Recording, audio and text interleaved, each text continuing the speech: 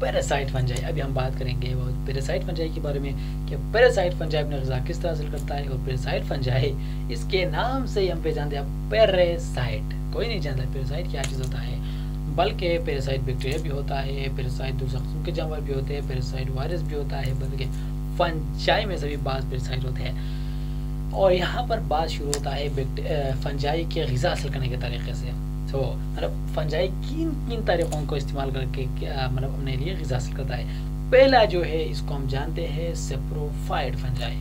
سیپروفائٹ fungi کس طرح ہوتا ہے, وہ کسی بھی جاندار سے غذا حاصل نہیں کرتا ہے, بلکہ سمپلی وہ بے جان جو آرگینک مادے ہیں ان سے اپنا غذا حاصل کرتا ہے.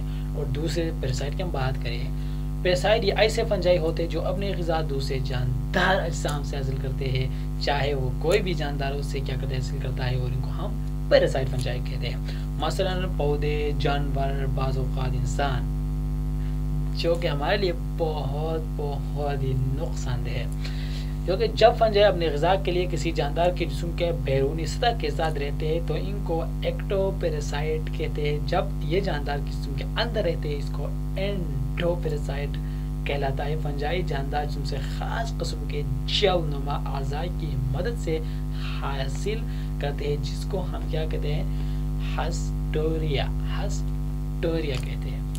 اور پیراسائٹ فنجائی 3 اقسام کے ہوتے ہیں.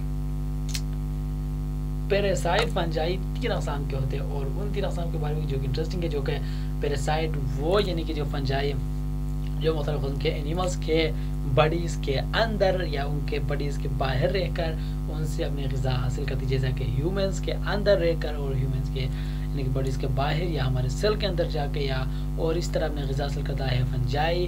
اور غذا حاصل کرنے کے 3 قسم کے پیراسائٹس ہوتے ہیں, اور ان پیراسائٹس کے بارے میں ابھی ہم بات کریں گے, اور کہ کس طرح وہ قسم کے پیراسائٹس ہمارے جسم سے اور کس طرح اپنے لیے غذا حاصل کرتے ہیں, کیا ہمیں فائدہ پہنچاتے ہیں یا ہمیں نقصان. عام طور پر اگر ہم بات کریں 3 قسم کے, مطلب 3 قسم کے پیراسائٹ, ایک ایسے پیراسائٹ ہوتے ہیں جو ہمارے لیے فائدہ مند ہوتے ہیں, ٹھیک ہے, جو اپنے غذا بھی ہم سے حاصل کرتے ہیں, ہمارے لیے فائدہ مند بھی ہوتے ہیں. دوسرا جو کہ ہمارے لیے کوئی فائدہ مند نہیں, ہمیں نقصان پہنچاتے, اپنے لیے غذا حاصل کرتے ہیں.